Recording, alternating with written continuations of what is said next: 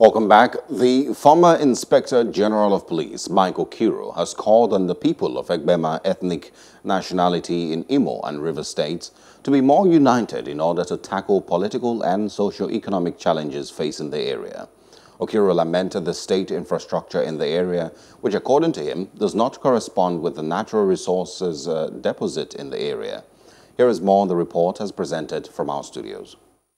The former IGP, Okiro, stated this during the 2021 Ogboka Egbema Alinso Congress. He said despite being a host community to multinational oil giants in the Niger Delta region, with several oil wells in both states, the area is still underdeveloped. Okiro, who also serves as the national leader of the Ogboka Egbema, advocates that the two communities should merge in order to fight for the creation of their own local government area.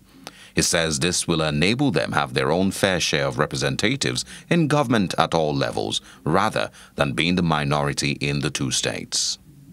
Egbema in Rivers States, Egbema in Imo State. These two communities are the same people. But let the be a local government, they can talk for themselves.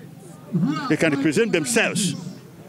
Even if you don't have Egbema man, in Rivers, the minority. In Imo, the minority.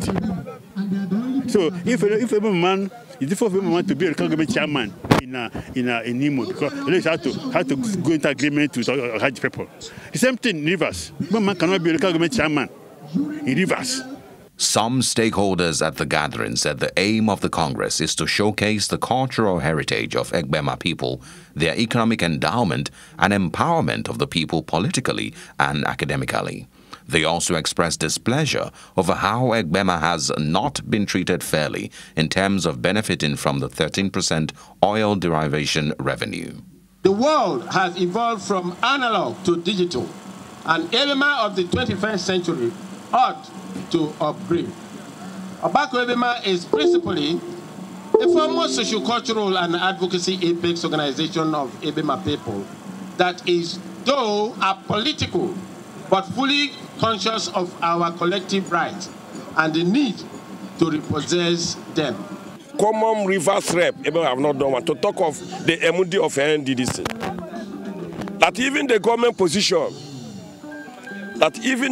position, both appointee and elective, Egbema has been denied.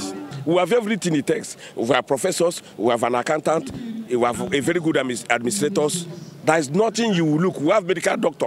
For equity, something will be we're supposed to be in the mainstream of NDDC. But up to now, nothing. The Apex socio-cultural group that speaks for the oil-rich Egbema people in Rivers and Imo states called on all sons and daughters of the community to politically re-strategize to attain greater heights. Hope you enjoyed the news. Please do subscribe to our YouTube channel and don't forget to hit the notification button so you get notified about fresh news updates.